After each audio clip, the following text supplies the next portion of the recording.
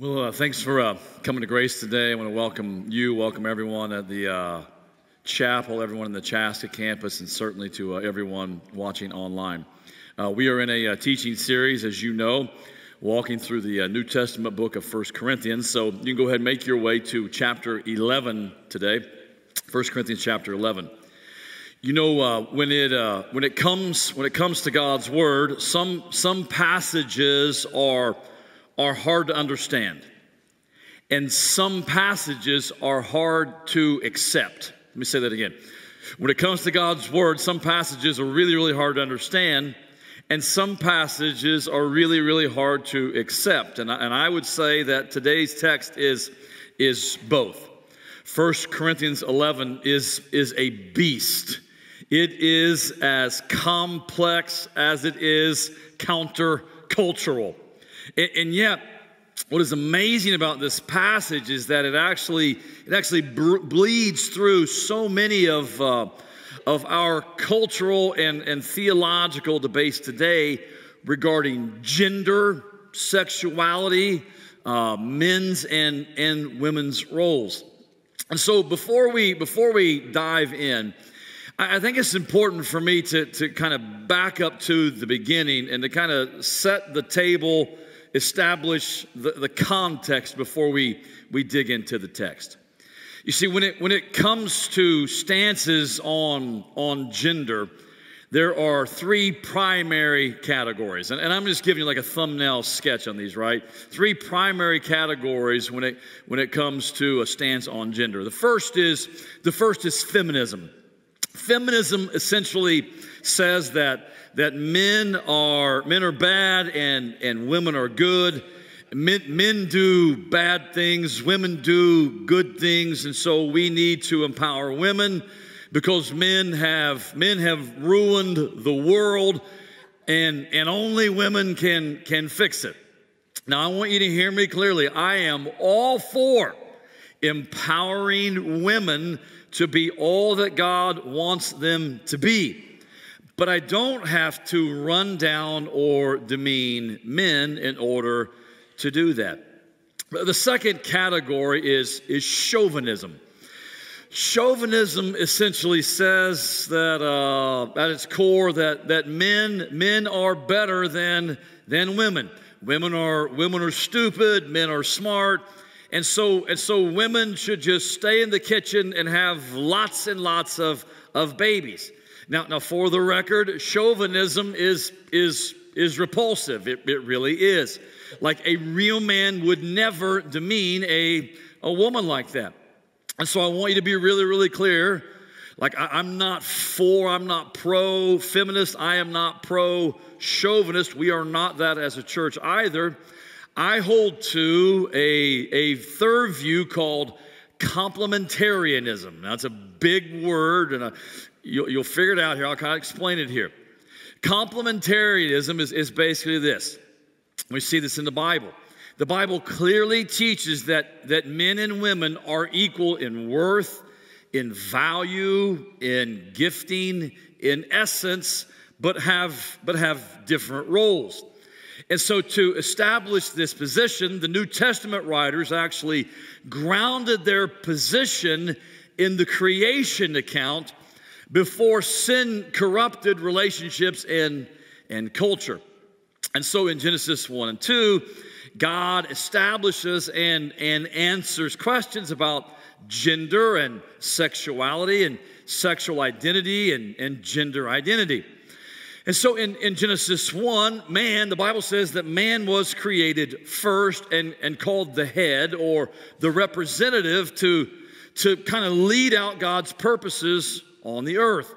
And so God literally said, let us referring to the Trinity, God the Father, God the Son, God the Holy Spirit, let us make man in our own image and likeness. Let us make them male and female. Genesis 1:27. And so what this means is that men and women are absolutely equal because, right, men and women are both image bearers of God. And yet they have different roles. And so God established that man is the head and that woman is to be his helper. And we've talked about this before, and I think Rob Reno has kind of brought this to light previously, and he was here. Because I think some women are hear that, and they're like, helper, like, oh, goody, I get to be the helper, like it's a trite, trivial thing. And I would say, like, before you go there, remember the Holy Spirit is also called the helper. So this is actually a high calling and not a slight. And so biblically, the idea is this. Since woman was created from the side of man, she shouldn't be out in front like feminists teach, nor should she be behind like chauvinists teach. Alongside is the way to think about the relationship. A complementary relationship. Helper, lover, friend, equal partner in the relationship. And so in Genesis 2:22 and 23, here's what we read. I just want you to see this. It says, and the rib that the Lord God had taken from the man, he made into a woman, and he brought her to the man. Then the man said, this at last. So at this point, there was no suitable helper partner for man, right? The animal kind, like, didn't get that done. And so God created woman so man and woman could be together. Man wouldn't be alone. There's a togetherness. There's a oneness in this. So then the man said, this at last is bone of my bones and flesh of my flesh. She shall be called woman because she was taken out of man. And so it's not out in front as feminists teach. It's not way behind as chauvinists teach. It is alongside.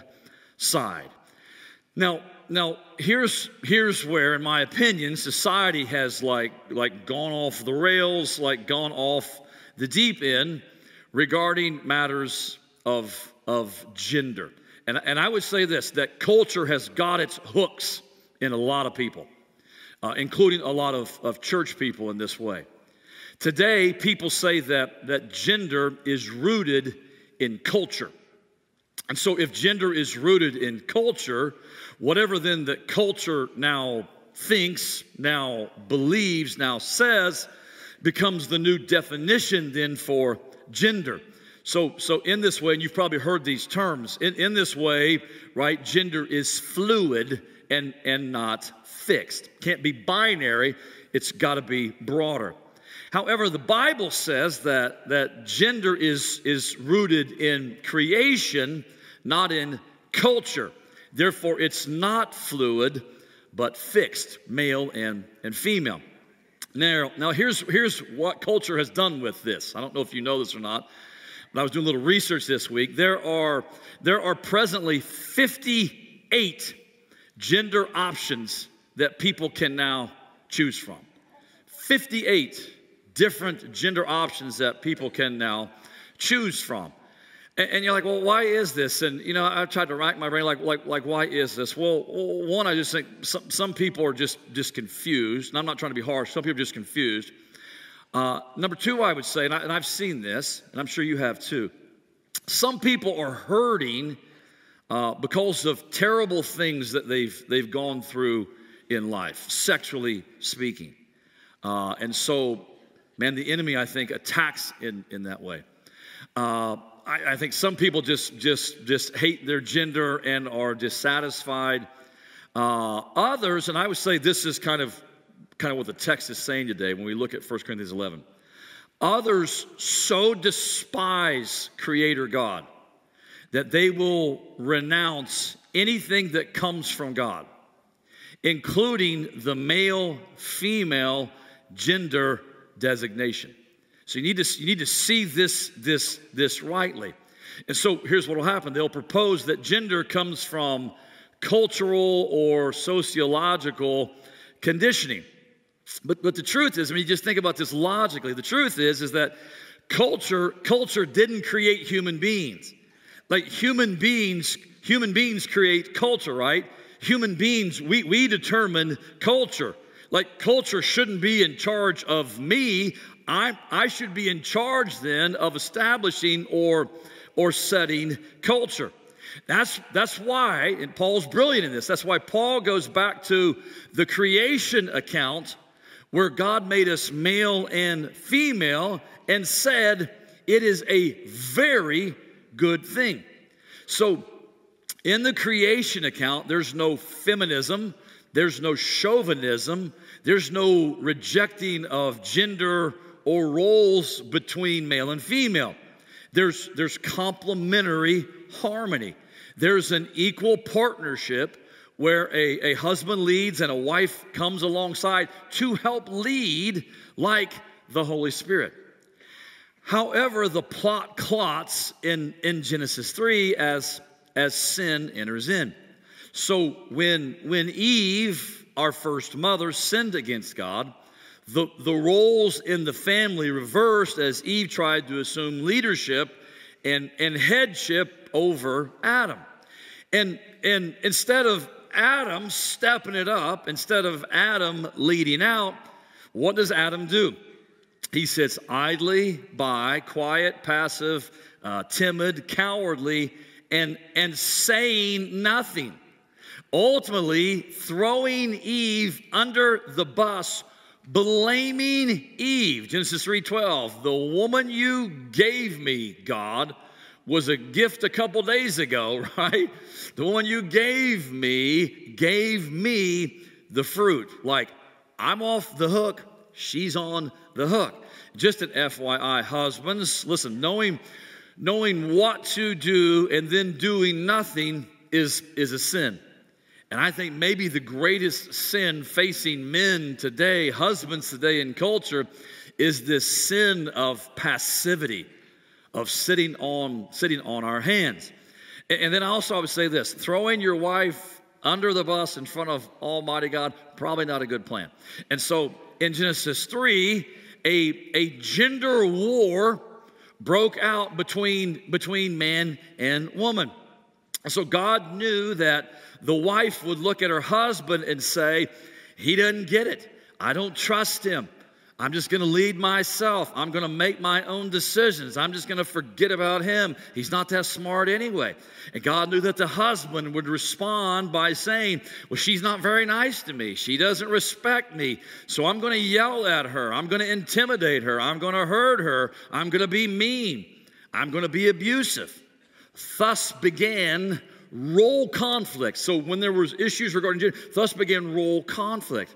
Now, the biggest surprise of all, when you look at this, is that after Adam and Eve sinned, God did what? God came into the garden looking for someone. And who did he come looking for? He came looking for the man. Genesis 3:9, God cried out, Adam, where are you? Now remember, Adam did not sin first, Eve did.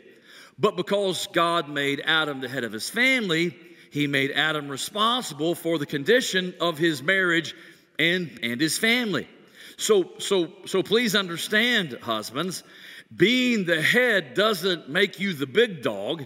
It doesn't make you the kingpin. It doesn't mean you're the chief kahuna, right? Being the head means that you take responsibility, even if it's not your fault. Like you take responsibility to help your wife, to bless your wife. You take responsibility to help and bless your kids. And by the way, you see the exact same thing in Romans 5, verses 12 to 21, where because of one man's sin, the whole human race fell. And so I think the larger point is this. God puts the burden on man. Yes, the woman sinned first, and she's accountable to God. We see that all fleshed out in Genesis 3. But the man is held responsible for leading his family. And so with all of this then as an important backdrop, because Paul in 1 Corinthians 11 keeps going back to the creation account, so I wanted you to have kind of the basic storyline of the creation account. With all of this as a backdrop, let's stand together and read what might be the most complex passage in all of the New Testament. How many of you are excited about this text today? You're like, what are we going to do here today? Can I be honest with you? Can I be honest with you? Okay. I was this close to skipping over this section and then hoping you wouldn't notice.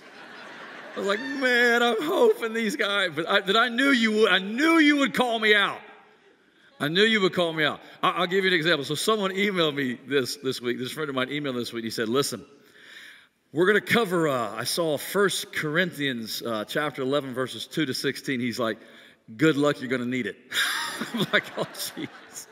So I'm on the hook here. So do me a favor, okay? I'm gonna read this and like hang in there. Let me read the whole thing. Don't get mad and run for the exits, especially if you're a female. It's not as bad as you think. It's way better than you think. So give me some time here. Give me some time to untangle the knots. Okay? So let's read this.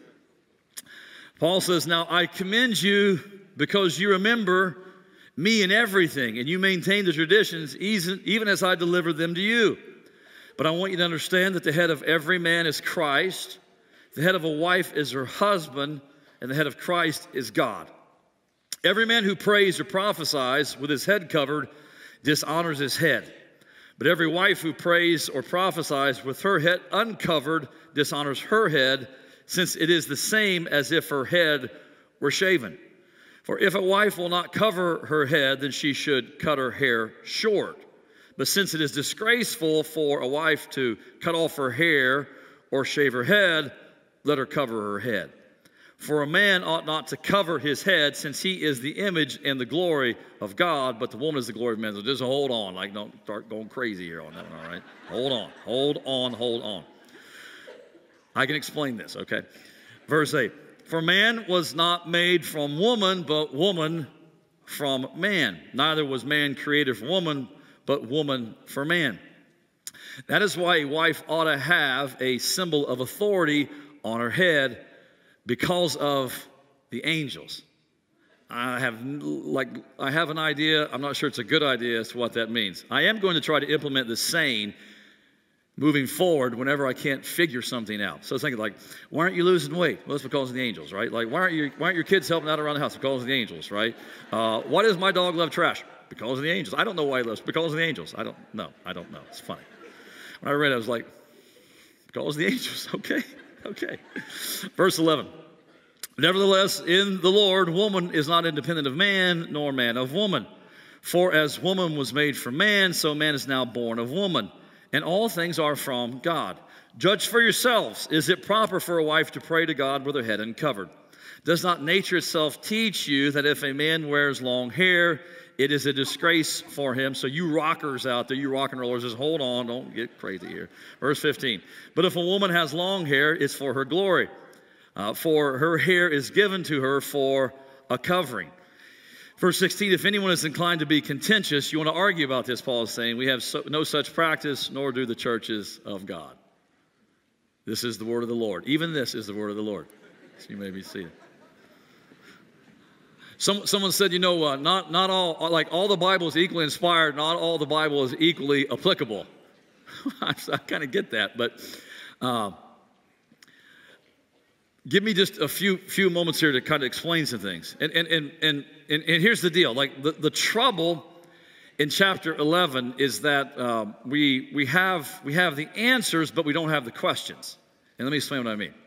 So if you'll recall, 1 Corinthians is a response letter from Paul back to the church at Corinth. So a group of people got together in Corinth, started to see the church unraveling at the seams, and so they penned a letter to Paul, who started that church, pastored that church, seeking some wisdom and counsel and advice. And so they ask a series of questions, and so 1 Corinthians is a response letter to those questions.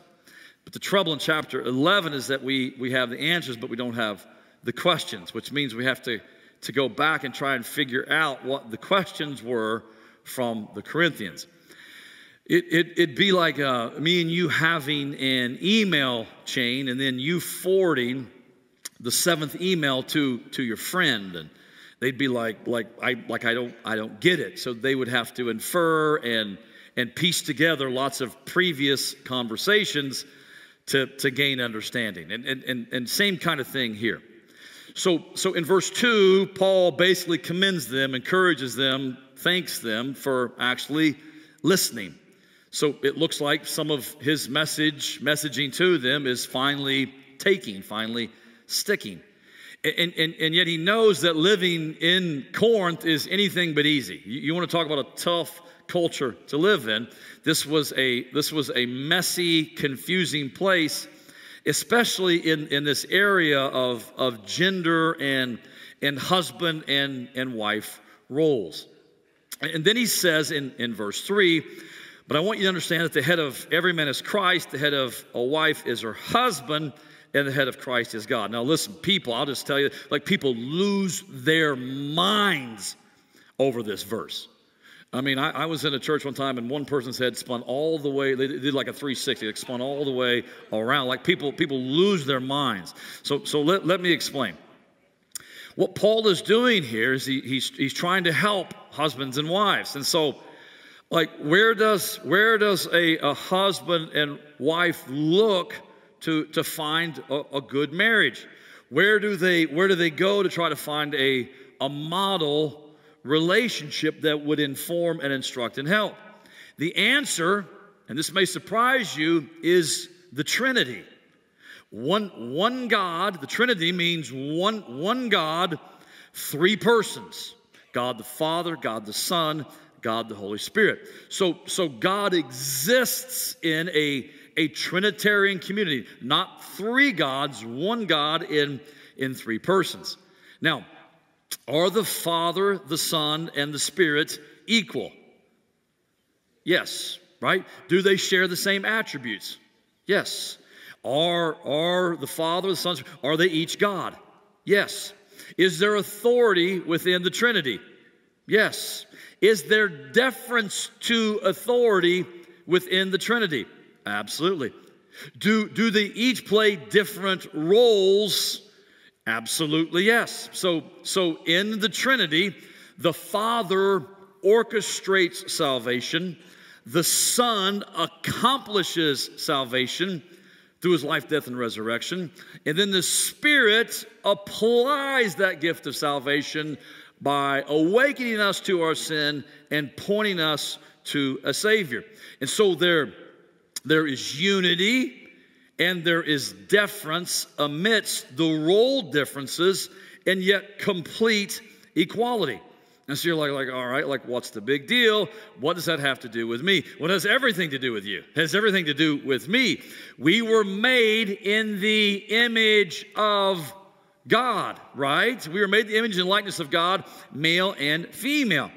And so as men and women look to the Trinity to see the value of order and role clarity. That's what we do. We go to the Trinity, we look and see the value of order, and then we see the significance then, the importance then, the relevance then of role clarity, which is really what verse 3 is all about. So Paul lays out the order for role clarity. And so he says, Christ is the head over the church. The head of every man is Christ. The head of the wife is her husband. And notice this, the head of Christ is, what's it say? The head of Christ is God. Now that's interesting, right? And so as you think about this, in order for there to be role clarity, there needs to be authority, respect for authority, and then submission to authority. So for there to be role clarity, there has to be authority, there has to be respect for authority, then there has to be submission to authority. So notice that even Jesus submits to the authority of his Father. The head of Christ is God. So question then, when Jesus submits to the authority of the Father, is he less than the Father? The answer is no, never, right? So in the same way, Paul is saying here that when a wife submits to the authority of her husband, is she less than the husband? Absolutely not. And so for women who don't like this, please realize that Jesus submits to. And for men who are like, I really like this, realize you're not God and you submit to Jesus too. And so people ask me all the time, like, so what does that mean? Well, let me give you one, like, example. So what if a husband asks his wife to rob a bank? I mean, should she do it? Well, absolutely not, right? Submission works as you follow him as he follows the Lord. But I don't even think that's the point. I think that the larger point here from verse 3 is not what everyone thinks. I think that the larger point here from verse 3 is that everybody's under authority. Did you notice that? It talks about men, it talks about the church, it talks about, like, everybody's under authority. Men are under authority, women are under authority, children are under authority. Like, God has placed all of us under authority because authority is good for us. Authority protects us, it keeps us accountable, it nurtures us, it grows us, it sets us up for success. Like think about this, right? Without authority in your home, what would your home look like? Chaos. It would look like chaos. Without authority in our culture, what would culture look like? Lawlessness, right? And so authority is actually a gift to us. It's a good thing. And so practically this means that the husband is supposed to be an authority, not like an authoritarian, but to be an authority like Jesus. Loving, saving, serving, caring for, giving his life for his church as Jesus does his bride. We're supposed to do the same thing. And that women are to be like Jesus insofar as they respect the authority that God has over them, provided it's not in contradiction to God. And so then this issue of head coverings is really about demonstrating submission to authority. So for there to be order, right? Order in the home, order in the church, there's got to be authority. There was a group of women in particular who didn't want to submit to authority. So look in verse 4. Every man who prays or prophesies with his head covered dishonors his head. And I'll explain all that. But every wife who prays or prophesies with her head uncovered dishonors her head, since it is the same as if her head were shaven. For if a wife will not cover her head, submit to authority, then she should cut her hair short. But since it is disgraceful for a wife to cut off her hair, shave her head, let her cover her head. And so here's what you need to understand. Like in that culture, a woman wore her hair up or wore it in or under a scarf to show. If she were single, she was saying, I'm showing respect to my dad. If married, I'm going to do this to show respect to my husband. And so obviously some women refused to do this because they didn't want to submit to or be under authority. And so all that basically means is that God is actually calling these wives back to submitting to authority. And to do so, notice what he does. He goes back to the creation account again to explain why submitting to authority is actually the way to go. So look in verse 8. For man was not made from woman, but woman from man. Neither was man created for woman, but woman for man. So here's what we know. We looked at this in the creation account. We know the first woman came from a man, like Eve came from Adam. And ever since that time, what? Man has come from a woman. Now, I'm not 100% sure. We talked about verse 10 just a moment ago. I'm not exactly sure what verse 10 means. He says, that is why a wife ought to have a symbol of authority on her head because of the angels. Now, let me give you my guess. This is a guess, and you can disagree. My guess is that Paul is using angels as an example of authority for us to consider. And so the issue of do we respect or disrespect, do we honor, do we dishonor God's authority and God's appointed authorities is really not something that began with human beings, but actually began with angels. Remember, God created angels before humans, and then the angels were told to obey God. Some did, some didn't. Those who didn't became demons. And so what Paul is saying is that for men, women, or children who don't want to respect authority, remember some angels tried this nonsense and it didn't go very well. Like 1/3 of the angels were kicked out of heaven. So that's what I think that it means. And so he's saying then, big picture, men and women are equal. We're both image bearers of God. And we have assigned roles from God. So we need role clarity so that there is unity in our homes and our churches, etc. And so we all then need to fall under authority for our roles. And then Paul's like, lest you think this is divisive, lest you think this is destructive, Paul actually says otherwise. Look in verse 11. Nevertheless, in the Lord, woman is not independent of man, nor man of woman. I would underline not independent. Verse 12 says, for as woman was made from man, so man is now born of woman, and all things are from God. So Paul's basically saying independence is not a good thing like many of you have been told. Like independence is not all that it's cracked up to be. Where it's like she has her career, he has his career. She has her religion, he has his religion. She has her bank account, he has his bank account. She's got her friends, he's got his friends. She has her church, he has his church.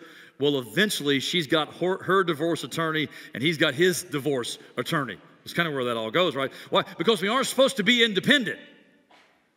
We're supposed to be interdependent, not feminist, not chauvinist, fighting, competing, but cooperating, complementarian, working together as male and female as one. So Sherry and I don't have separate bank accounts.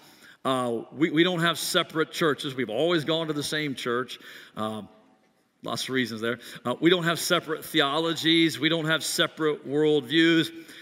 We don't have separate parenting plans. We don't have separate ideas or visions for our future. We are one, right? We are interdependent. We are male, female. And so she's not out in front and she's not lagging way behind. She comes alongside and we do life together, we do marriage together, do leadership together as a unit. And then finally in verses 14 to 16, Paul basically says, if I'm going to summarize, I think the kind of the main idea of 14 to 16, it's that men should be masculine and women should be feminine. So look at verse 14. Does not nature itself teach you that if a man wears long hair, it's a disgrace for him? I don't know how nature teaches that, but okay. In verse 15, but if a woman has long hair, it's for her glory, for her hair is given to her for a covering. And he's like, if you disagree, don't disagree. No one's disagreeing. So it's kind of what he says in 16. So let me explain this. Does it mean that men can't wear long hair because it's a sin? No. Now, I thought about that. Is wearing a mullet a sin? Maybe. Maybe, because I'm pretty sure Jesus didn't use a curling iron for his mullet. But maybe. I think what Paul is saying, bigger picture, is this. Be masculine. Be masculine. Don't wear a dress if you're a man. Like, be masculine. Verse 15. So, in case you're a woman here and you're like, great, I have short hair. Like, I'm never coming back to this church ever again. It doesn't mean that short hair is a sin. It just means be feminine. And can you have short hair and be feminine? Absolutely, you can. I think the bigger picture is this. Be who God created you to be. Male, female. Right? Male, female. That's fixed in creation. And so I think, because all we hear today, how many of you hear lots of conversations about gender? I mean, a lot, right? And I'm telling you, you can go back and look it up today. There are at least 58 different options. And I didn't want to list them like But there are 58 different options that people are doing this and this. And I mean, it's the most chaotic thing that I've ever seen in my life. And so let me give you the heads up. If something is really confusing, you know it's not from God. Amen? God is not the author of confusion, right? He gives clarity. And so here's what I'm going to do. I don't have a whole lot of time here. I want to give you five guidelines, and I'm going to go like quickly through this. 5 guidelines to take home and to think through today. And then we're going to kind of talk a little bit more about this next weekend, right? So invite all your friends. So I've got some friends coming today for the second service. So I've been working on them. And so I've been talking to them, inviting them, working on them. And they're like, we're coming to the 1040 service today. And I was like, no. Please come back. Give us another chance. Kind of that, Please, no. So let me give you 5 guidelines, right, to take home and think through today. Number 1, as God's people, start taking your cues from Scripture, not culture. Please give me an amen on that.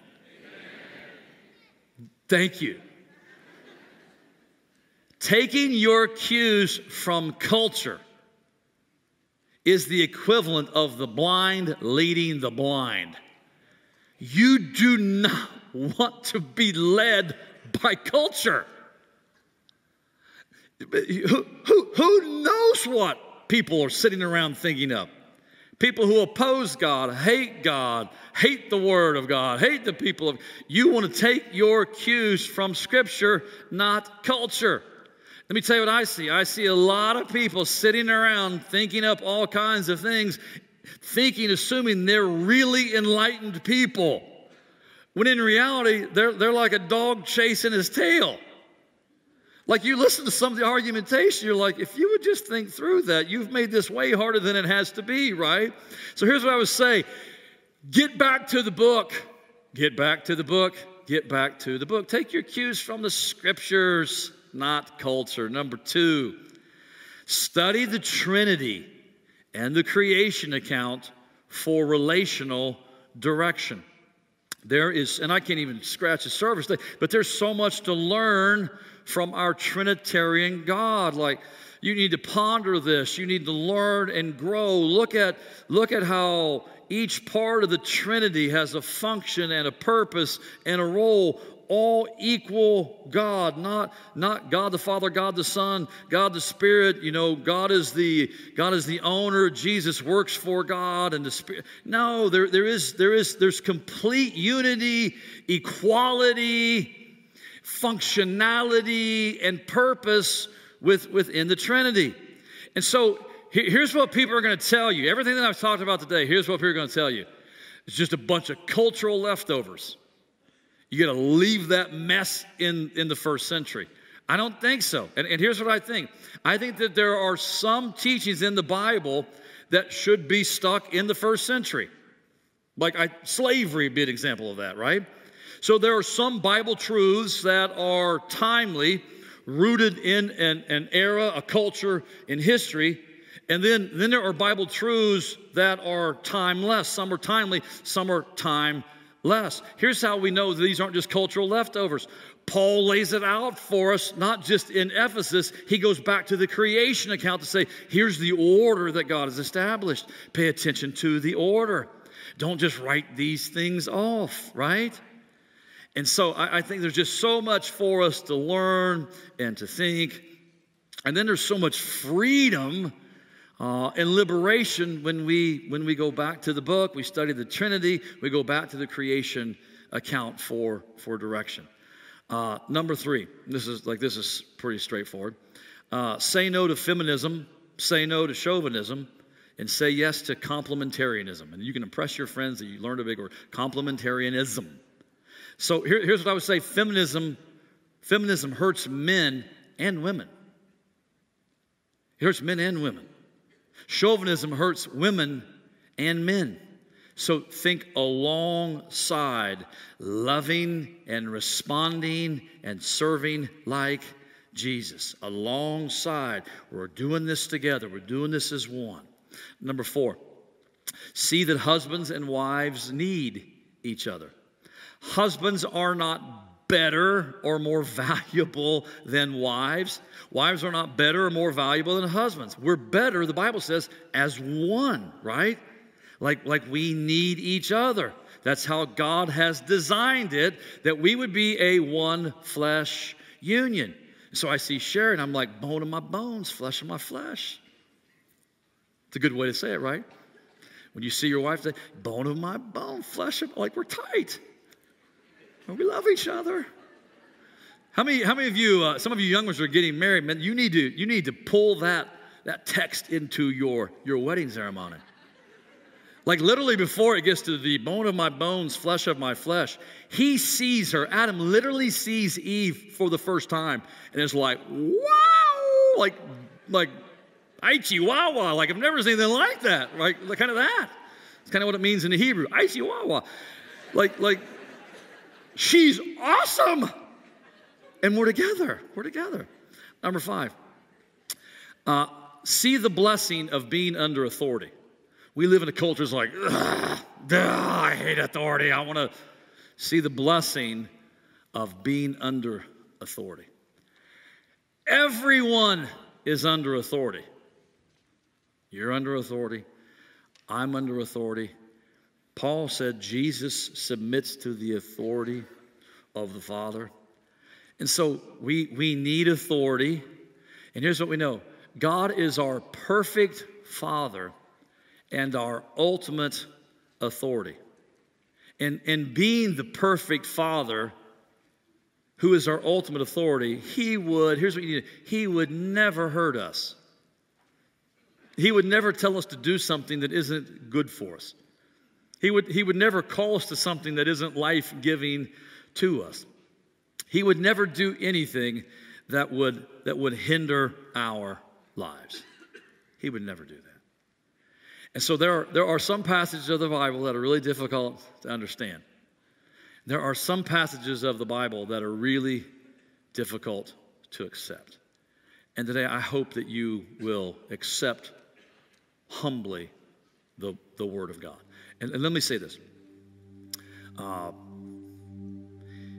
If you are a woman here and you have been and or are getting abused, you need to tell us. You need to let us know. Yesterday, we hosted a bunch of single mothers in our home. And one of them was getting beat on. Didn't want to tell anybody. Didn't want to say anything. And it crushed us. And so we found out, like, we want to help. It is never right. It's never okay for you to be abused, ever. We don't talk about that stuff in the church. I'm telling you, you need to tell us. And we will help you. We'll make sure you get the protection that you need. Some of you need to pray. Like, I got a lot to think about. Man, pray. Come, let us pray with you, alongside you. And some of you today, it's like, you need Jesus. I'm not sure any of this is possible, right, without Jesus. And so you need him to save you, and then you need to keep looking to him. How did he do life? How did he respond in life? He is our guide for everything. Amen? And so I pray that you'll come back next week, bring friends next week, and be encouraged that, listen, God loves us, and he would never do anything to hurt us. He wouldn't. And this is an example where we trust him and we take him at his word. Amen? So God, we thank you for the Bible, for even the hard parts, the confusing parts. We want to wrestle through your word because we want to hear from you. And so make the book live to us today. Make the book live to us. I pray this in Jesus' name.